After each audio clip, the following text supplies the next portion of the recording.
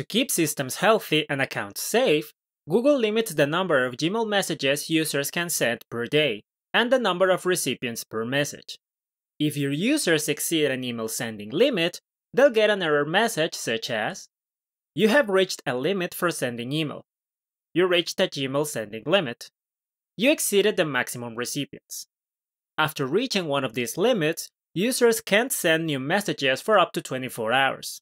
However, they can still access their Google Workspace account, get incoming email, and use their other Google services.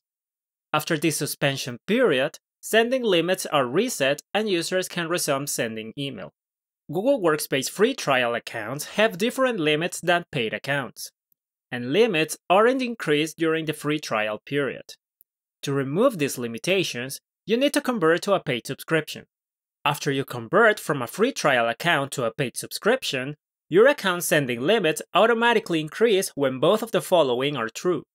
Your domain has cumulatively paid at least 100 USD, or equivalent. At least 60 days have passed since reaching that payment threshold. If you bought your domain from Google, the cost to increase your limits is the cost of your domain plus 100 USD. Limits per day are applied over a rolling 24-hour period, not a set time of day.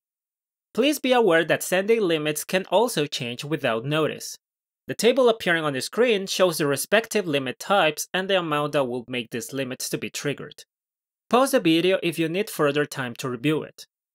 Additionally to regular messages, the following items also counts towards the sending limits.